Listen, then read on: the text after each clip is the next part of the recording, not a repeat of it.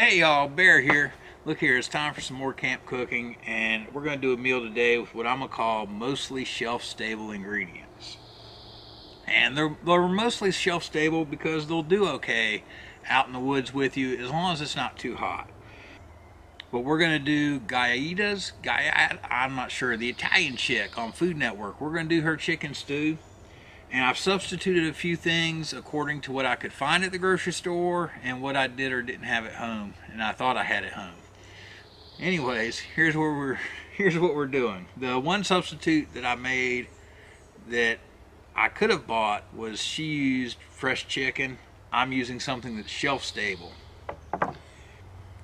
So what we have here for our ingredients today is celery, carrot, onion, red kidney beans, diced tomatoes, thyme, bay leaves, chicken, basil, olive oil, black pepper, salt, chicken broth, and dried tomato powder. And dried tomato I just can't go on say it. And dried tomato powder. We're going with it. Alright, let's start off prepping the onion. And of course, if you've been watching long, you know that I like to use a shallot when I'm at camp because it's the perfect size for a serving of onion without having to have extra. Alright, we're going to call that enough onion. So here's a trick for you with your carrot. You can eat the skin if you want, but if you want to peel it and you don't want to take a peeler to camp, look at there, that 90-degree spine on your knife that you use for striking that ferro rod, wipe that guy off and peel a carrot. See there?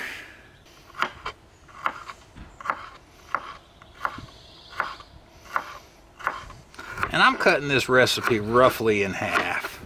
Now I'll tell you what, here's something we're going to do. We're going to take these celery leaves and we're going to save those for something special in a little bit. Alright, so this is the base of our chicken stew. And we need to saute these guys in a little olive oil. I like to get a little salt going in there to bring out the juices. I hate to abuse my buck like this, but I have left my Swiss Army at home.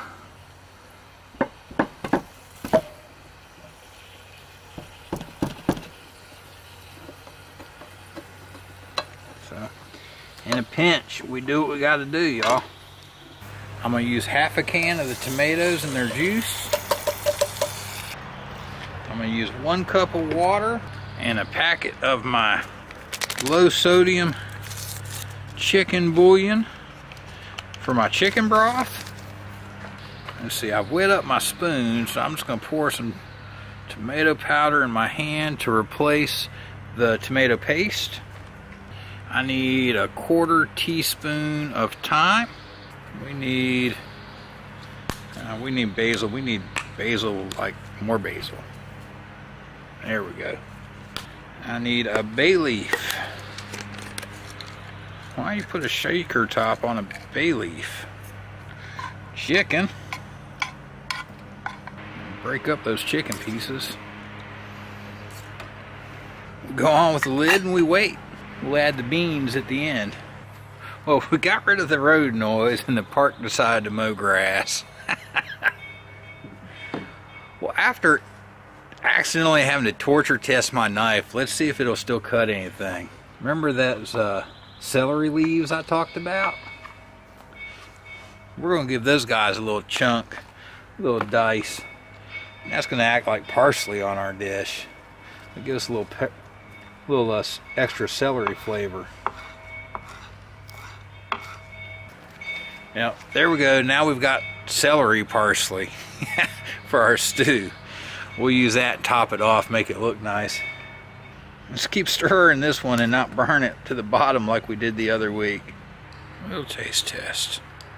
See if we need to adjust the seasoning any. Maybe just a little salt, some pepper.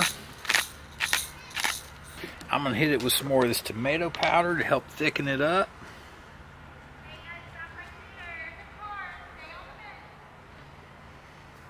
Alright, last thing to go in are these beans. I don't know how much room I left myself for beans, but we'll put them in there. I didn't quite get them all in. Alright, my battery ran out. Where were we? We're getting ready to put this in the bowl. Ooh. Alright, now we need our parse celery. Now that, y'all, is creative genius. There you go. This is the bite, y'all. Look at there. Y'all see that? We got a little bit of everything on there. Oh, man. I mean, if you can cook like this at camp, why not do it?